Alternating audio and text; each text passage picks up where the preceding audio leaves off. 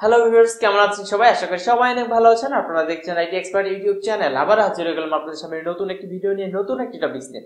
আজকের ভিডিওতে মূলত আপনাদের জন্য একটি সুখবর নিয়ে এসেছি। সুখবরটি হচ্ছে এরকম যে এখন থেকে আইটি এক্সপার্ট চ্যানেলটিতে আপনারা কম্পিউটার টিপস অ্যান্ড ট্রিক্স নামে নতুন একটি এপিসোড চালু হতে যাচ্ছে। যে এপিসোডগুলোতে আপনারা কম্পিউটার সম্বন্ধে বিভিন্ন টিপস এবং ট্রিক্সের মাধ্যমে অনেক সমস্যার সমাধান করতে পারবেন। সেই ধারাবাহিকতায় আজকে আমাদের প্রথম যে এপিসোডটি সেটা হচ্ছে যে আমরা অনেক সময় পেন ড্রাইভ বা মেমোরি কার্ড করাপ্ট হয়ে যায়, সেটা আমরা ইউজ করতে পারি না, অনেক সময় এগুলোকে অ্যাক্সেস করতে পারি না। সেই ক্ষেত্রে আমরা এগুলোকে ফেলে দিই বা নষ্ট হয়ে যায়, রেখে দিই, কিন্তু ব্যবহার করতে পারি না। তো এটি কিভাবে ব্যবহার করা যায়, এটিকে কিভাবে ঠিক করা যায়, সেই সম্পর্কে আজকে আমরা জানবো।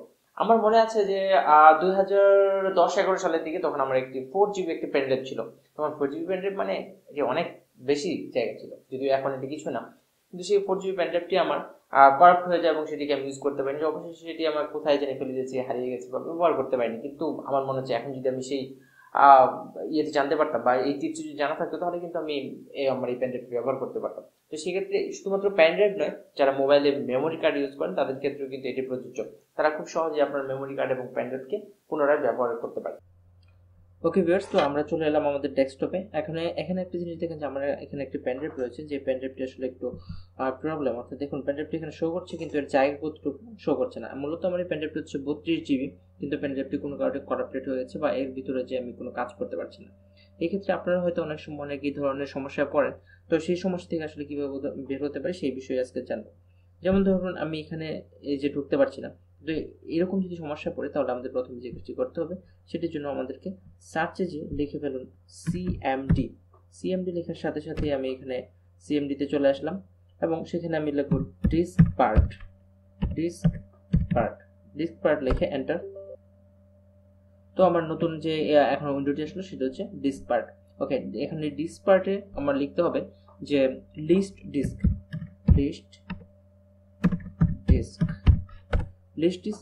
আমার দেওয়ার মানে হচ্ছে যে এখানে আমার কতগুলো ডিস্ক রয়েছে সেটার একটা লিস্ট এখানে দেখা যাচ্ছে।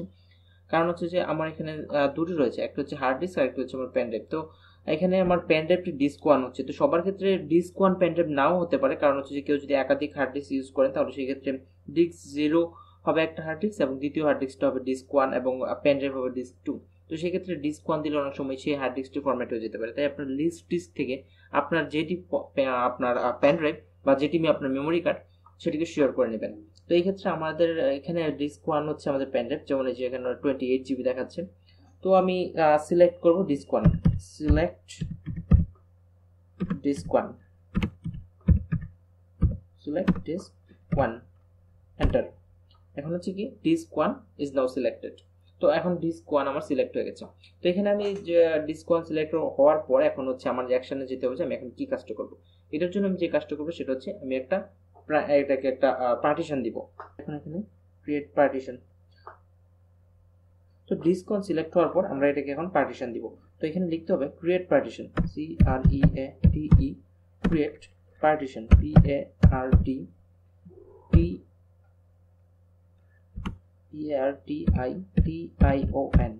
Create partition primary. এরপর হচ্ছে এন্টার। তো ডিস্ক এখানে কি দেখাচ্ছে, ডিসকপার্ট সিলেক্টেড। তো এখানে কি দেখাচ্ছে, ডিসকপার্ট succeeded in creating the specification partition. তো এটি আমার পার্টিশন কমপ্লিট হয়ে গেছে। এখন যে কাজটি করতে হবে, এটিকে আমার একটু ফরম্যাট দিতে হবে। তো ফরম্যাটটা কিভাবে দেব,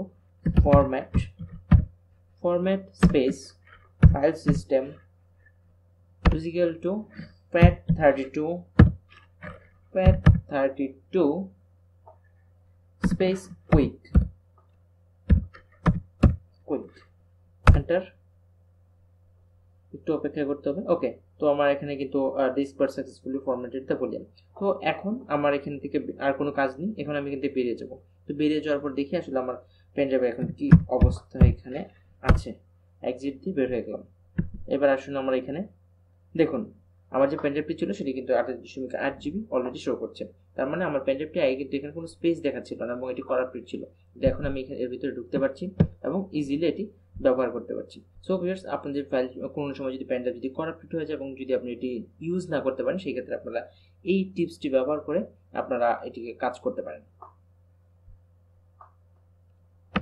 সো ভিউয়ার্স, এই ছিল ছোট্ট একটি ভিডিও যেখানে আসলে বোঝাতে চেষ্টা করা হয়েছিল যে কিভাবে আপনার মেমোরি কার্ড বা পেন ড্রাইভকে আপনি পুনরায় ব্যবহার করতে পারেন এবং যে টিপস এবং ট্রিক্সটি ব্যবহার করুন সেখানে আপনার কোনো সফটওয়্যারের প্রয়োজন নেই, শুধুমাত্র সিএমডি কমান্ডের মাধ্যমে এটি ব্যবহার করতে পারেন। আশা করি আপনার কাছে ভিডিওটি ভালো লেগেছে এবং আপনি নতুন কিছু শিখতে পারছেন। যদি আপনার কাছে ভিডিওটি ভালো লেগেছে তাহলে অবশ্যই লাইক করুন, শেয়ার করুন এবং আপনার যদি কোনো প্রশ্ন থাকে বা মতামত থাকে আপনি কমেন্টসে লিখে জানাতে পারেন। এবং মোস্ট ইম্পর্টেন্টলি, যদি আপনি চ্যানেলটিতে নতুন হয়ে থাকেন তাহলে ঠিক এখানে একটি ক্লিক করে সাবস্ক্রাইব করে নিন এবং নিচে বেল আইকনটিতে একটি ক্লিক করুন যাতে পরবর্তী এই ধরনের ভিডিও আপলোড করার সাথে সাথে আপনার কাছে নোটিফিকেশন চলে যায় এবং আপনি কোনো ভিডিও মিস না করেন। সো ভিউয়ার্স, আজকে ভিডিওটি এ পর্যন্তই রাখছি।